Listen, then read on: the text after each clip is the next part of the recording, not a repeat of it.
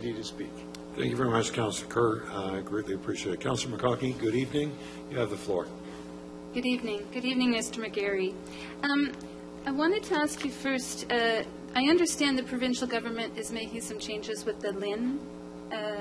Is that going to affect the layout of this that you're proposing? We're not aware of any effects.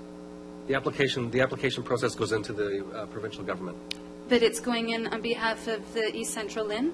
It's going on behalf of the partnership of Lakeridge Health, Public Health, and the John Howard Society. Okay. And so you're the proponents, and you've come through with this survey and the slides. If you don't mind, I would like to look at some particulars of the slides. If you could go back to the first one, please. The first? The first one with the graph or the, yeah. The BIA or the public consultation? Well, the very first slide. Yes, thank you. Yeah, you've got the number of deaths from 2013 to 2017 on the bottom, and that's for the region of Durham. Have you calculated figuring that out in relation to the population growth? Because it has gone up substantially, right? And that top graph that goes way up, that's just emergency department visits, right? So if you could go to the next slide. I think maybe the one that you have the heat data. On your comment, I believe, and I may stand corrected, I believe that the population growth within the region of Durham is increasing by about 1% per year. I think quite a bit more. Okay, all right. Quite a bit more. It's grown. Okay, but I think this would be... Okay. Yeah, if you could go on to, I think this heat map. You had that in the library. I came to your open house, and there was a speaker there that indicated this is an overlay, as you say. It's not of overdose fatalities. It's just EMS calls. Right. And that person indicated to us, because I was there with a friend, that this is a concentrated. There are areas in that big hotspot that are completely free of EMS calls, right? Yes, so if you can imagine where it's the most red would be the highest number of calls. So each call would represent, if you can imagine, a dot.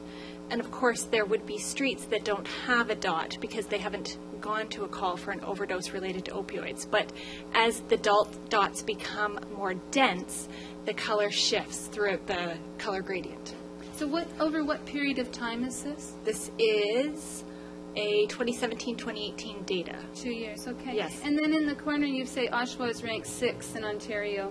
That you had a graph that actually you brought to the last meeting, and you had called it Oshawa, but it's the metropolitan census area for Oshawa. It said that on the graph. You understand that the census metropolitan area for Oshawa includes Whitby and Clarington? Are you familiar with that? Sorry, could you repeat the question? Okay, so when you say Oshawa is ranked 6th, that's the chart where actually Peterborough was 3rd and Oshawa came 6th. Yes, that was put together by Public Health Ontario. Yes, and it says on the Public Health, it's which you indicated to go online to, and I did, and I noticed there and on your map, it says Census Metropolitan Oshawa, which is an area that takes in, Whitby and Clarington. It's been around, I think Mayor Gray could elaborate why, and I'm not too sure. Sorry, Councillor Gray, former mayor. It was used a fair bit at one time. Not so much now, but there we go. If you could go on to, I'm sorry, the letter that you had from that individual that attended your RAM clinic. So when you said that just came in recently. It's a lovely letter. It's nice to see that you've got such a good endorsement. But that RAM clinic, that's only been around, you said, a year and a half. Yeah, it's opened January of 2018.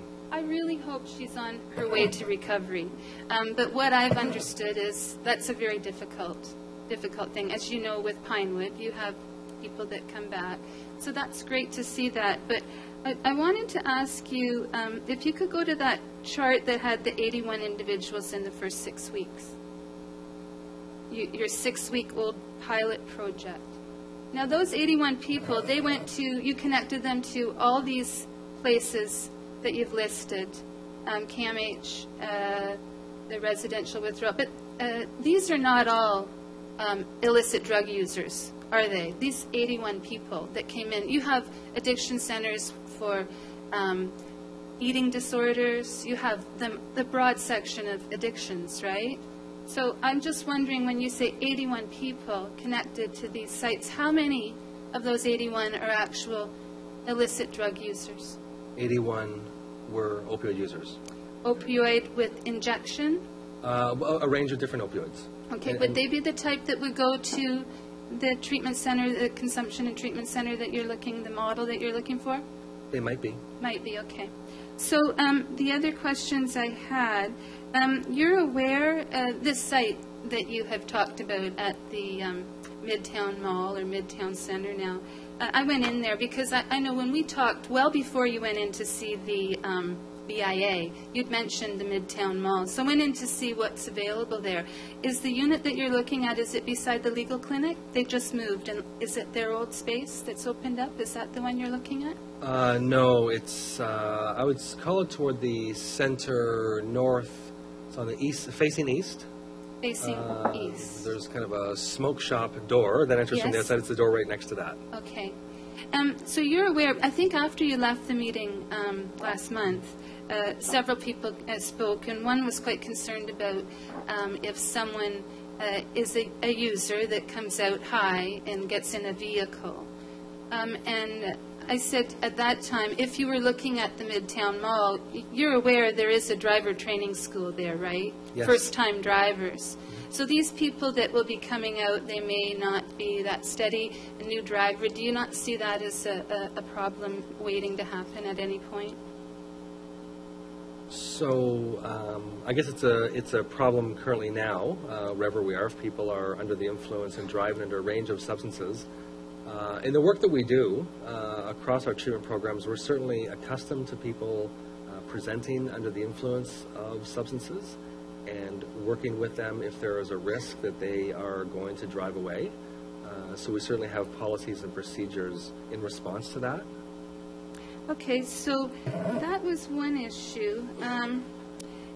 About the needles, I think the last meeting we were quoted that the John Howard Society has put out $600,000 in 2016, and then I looked at the report that we had for the city of Oshawa has an initiative where we're spending $200,000 on some helpful some issues.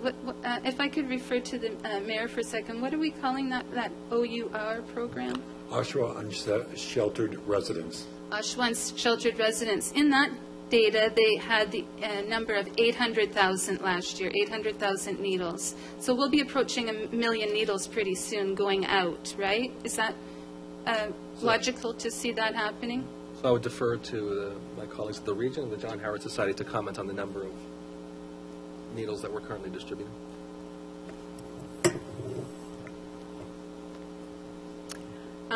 Thank you for the opportunity to respond.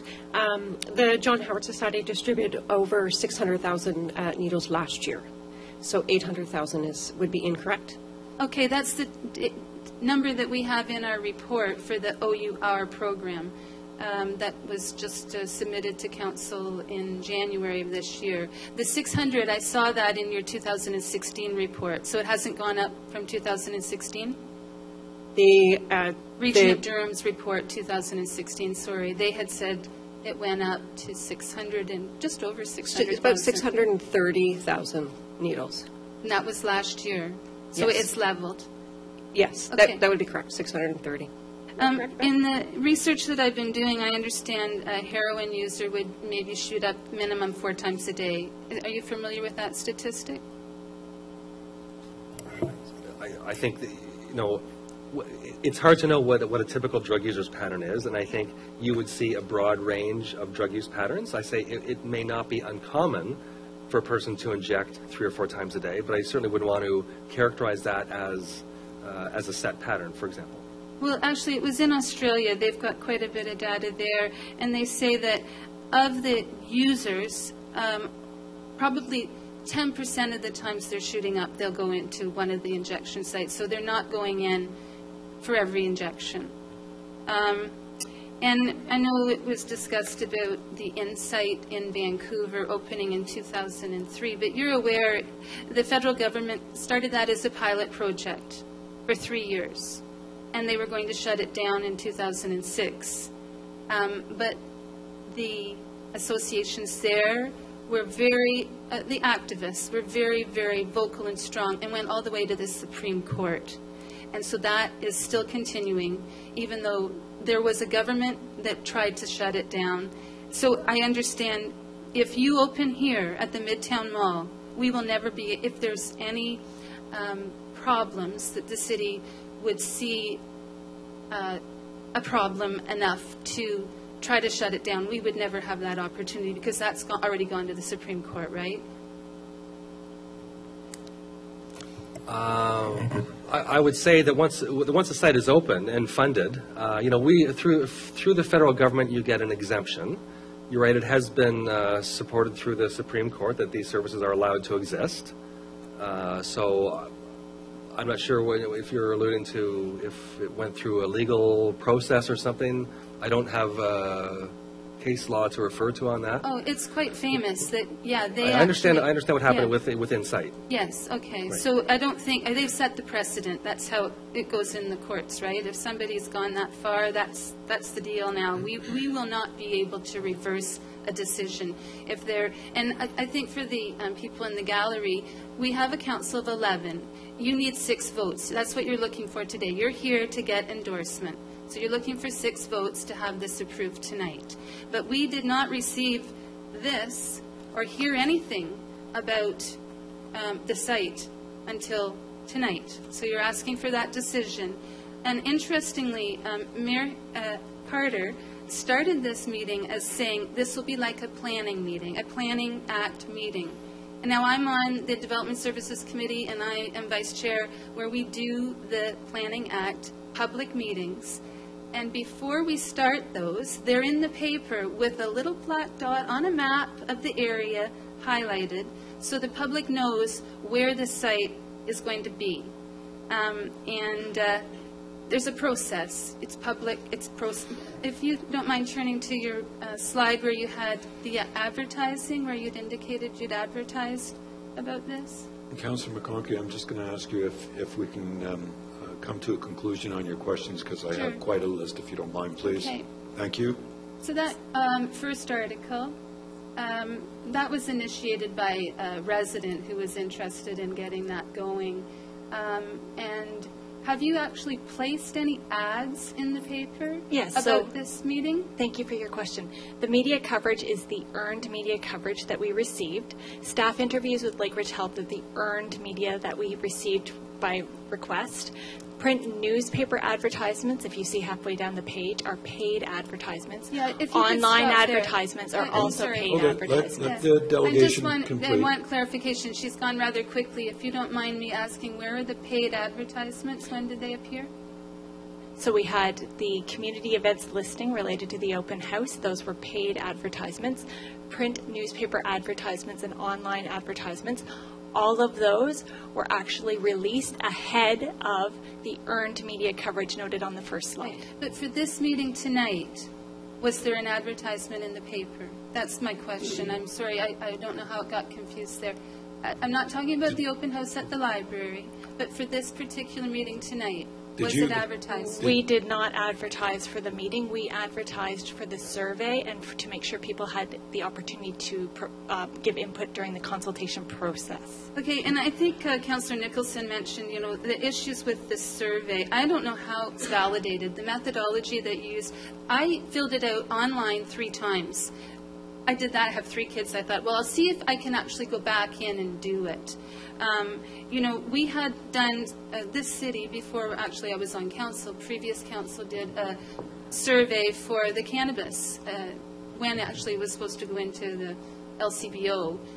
So we never actually went through with it. But that survey was conducted in such a way that you had to enter your email address and you could not go back in again. That's a legitimate way of doing a controlled survey with the proper data. May I respond that we do not collect personal information, which would include an email address, because we want to make sure it's an anonymous survey.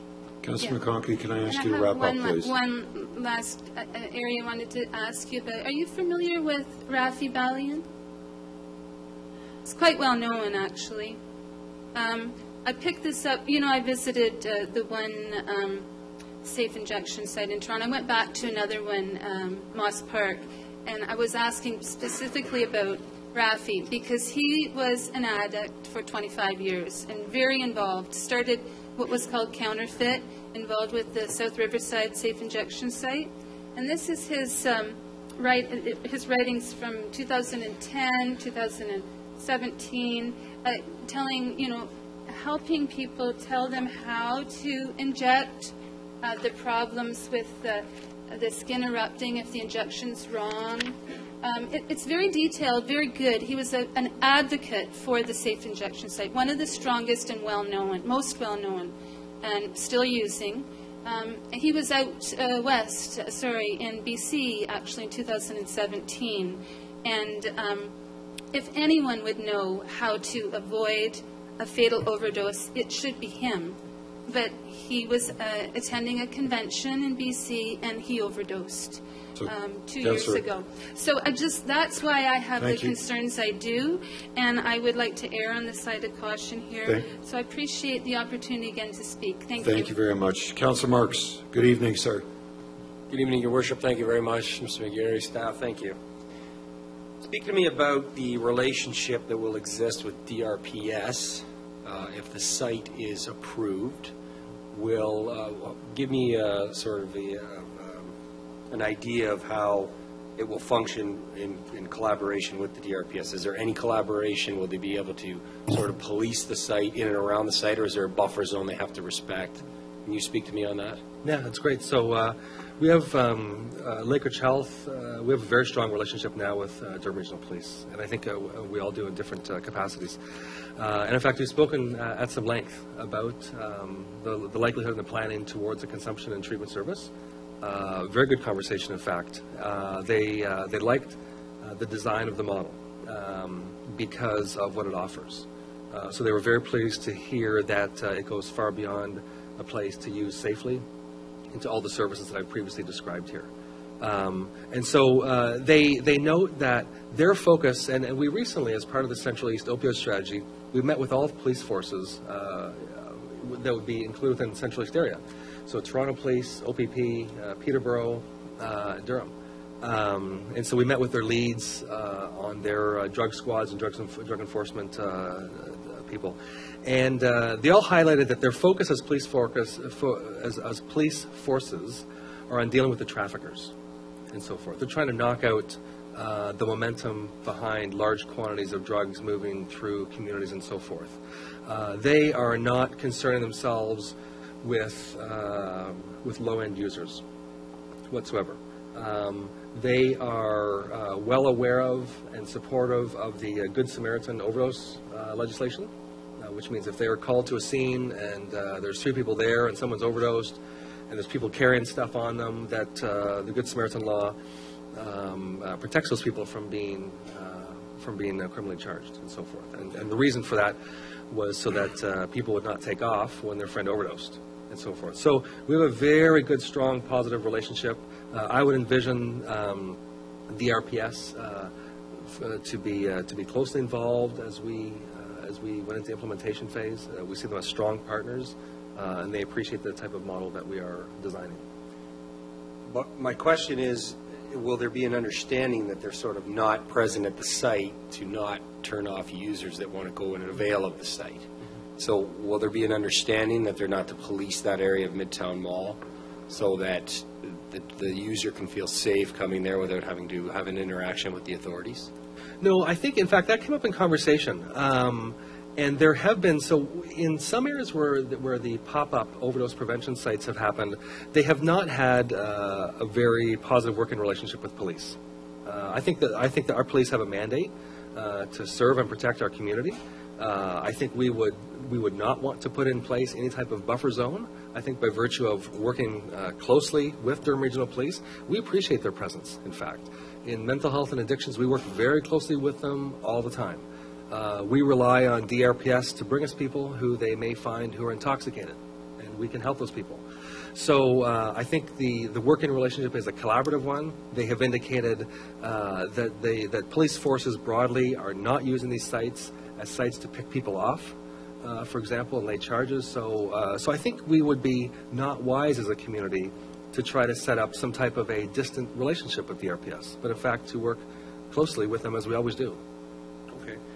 My concern is that if it becomes an unwritten understanding that DRPS are not to sort of be in the area, therefore to scare off any users, that it could become a breeding ground for crime. It could be a breeding ground for dealers to understand that the police are not going to be there, so they can sort of push their product at the detriment to not only the user, but to society at large, and that be a crime element.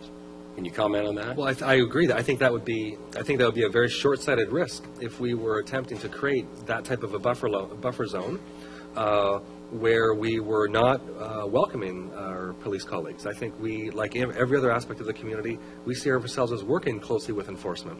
Enforcement, if you remember as well, from the four-pillar model that our strategy is based upon, enforcement is one of those pillars. So by virtue of that, working closely with policing services is inherently part of what we're striving to do, not at distance. Okay. And I think the secondary benefit in relation to your comment is that if you also do have the normal, natural presence of policing services, then you're also going to have any potential issues that may arise in such an area, as you'll have the additional support of Durham Regional Police. Okay. Speak to me now about, is there any indication in your findings that users will seek treatment? Is there a percentage that you've seen from, let's just take the site in Vancouver. Mm-hmm. How many people that availed of the service sought treatment and were successful in that treatment, if you have those numbers? I don't know if I have it from Melissa. I don't know if you have that. I don't have those handy. numbers with me tonight. Okay.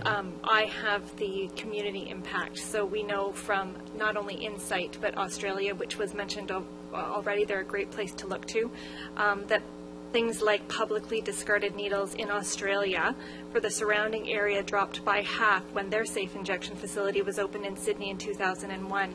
Numerous highly regarded studies in Europe regard the behavior shift from public drug use to using an injection facility decreased the visibility of drug use significantly, leading to public safety improvements which included an improved city profile, business growth, reduced liability to the city regarding needle stick injuries and harm, and reduced HIV. Okay, so there are some studies that indicate that treatment is sought. Yes. Which type? But nothing from Canada, nothing from Vancouver, nothing like that. So what I don't have, yes, is the link to what is the percentage who come to a safe injection site and then progress to treatment within a certain period of time. That would be a valuable statistic, I think, in the future. Right. And we have to keep in mind as well that the consumption and treatment service model itself is a new model for Canada. Like we are coming through, when we look at Insight was supervised injection.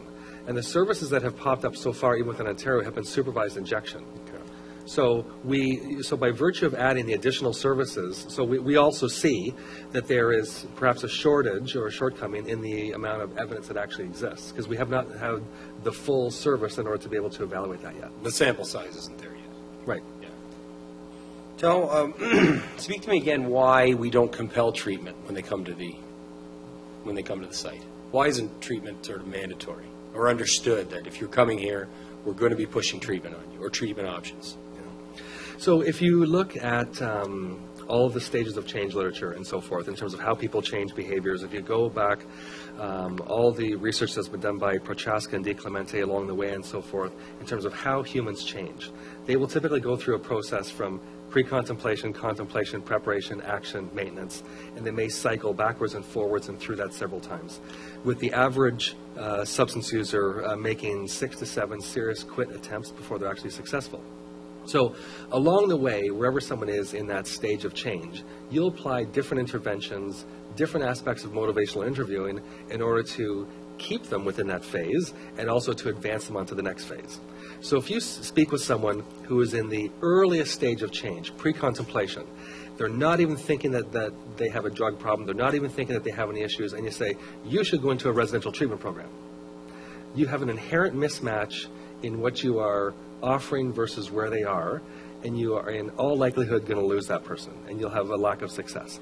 And so what we can do, though, is we can offer people along the way everything that we can possibly offer them. But to place conditions on their care would not be well advised. I think we need to offer people along the way, each and every time, what it is that we can offer for them today, what it is that we can offer for them tomorrow, and we hope that they will accept that offer. Because I can tell you from speaking to some of the residents that I've spoken to regarding this issue, if there was an element that treatment was mandatory or was compelled, and I understand what you're saying, there would be a lot more support, definitely, if they felt that there was going to be some treatment at the end of it, not just a site to use and sort of go away and come back and come back. Because as we found out, there's not really a lot of numbers to see who sought treatment in Canada. So that's a concern.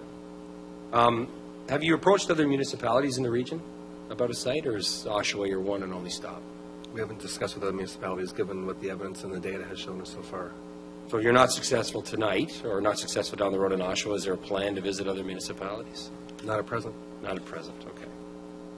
Because I'd like you to really tell me how I'm to tell my constituents who feel that Oshawa is doing their part. Methadone clinics, we have Durham Outlook for the Needy, we have a long history of compassion. You were asking them to now take on another, I wouldn't say it a burden, but take on another treatment site when we are trying to turn around some of the elements of what has haunted us in the past in terms of addiction, in terms of trying to get a downtown that has seen some down days into a more competitive business market and things of that nature. What do I say to them that they're asked now to do more? Is it a compassion argument? What would you suggest that I say to my resident, or the residents of Ward 3 and the residents of Oshawa at large? And as a resident of Oshawa myself, who I was also born here as well, so I know the town well. I'm very committed to it. Do you understand her struggles in the past? I understand the community very, very well, and I continue to appreciate being a resident here. I would say to the residents, let's first look at the data, and then secondarily, let's look at the evidence. And so I think, and we saw throughout the consultation process, there is a portion of the community that will not support this service. We are not the exact same type of health services as oncology, as nephrology, and so forth, right? Where people are calling you and asking you to put those services into their neighborhoods. Mental health and addictions doesn't get those requests. In fact, it tends to be the opposite. So we need to use a broad range of information, public health information, compassionate stories, and evidence-based solutions to put in a community what we believe are the best health services possible. And all indications are that this community needs this service. Thank you for your presentation. Thank you for all the material. Thank you, Mr. Mayor. Thank you.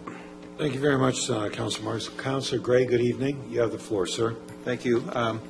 Because this is a public meeting, I want to get to the public, so I only have one question that didn't get asked the last time, and it's a very simple one.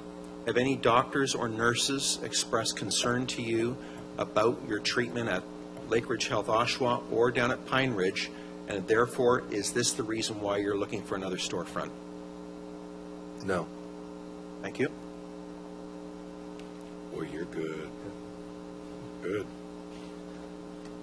Councillor Hurst, good evening. You have the floor. Let's see if you can beat Councillor Gray. I'm far more talkative than Councillor Gray. Appreciate you reattending today, and again, I'm here to hear what all of the folks in the gallery want to add. I'm just going to fast track this forward because I think a lot of the questions have been asked and answered that I had. I'm going to get right down to brass tacks here. The site that you're looking at is Midtown Mall? Or Midtown Center, or whatever the new, Yes. have to change our naming of places and get used to that. I was just trying to look up some information. You have a willing landlord, potential landlord for the site, and because this is all new to us, et cetera, does the zoning of that site provide for your intended use? And if you don't know, may I ask through the chair to Commissioner Ralph if the zoning is in place? Commissioner Ralph for now. Commissioner Ralph, for now, yes. Thank you.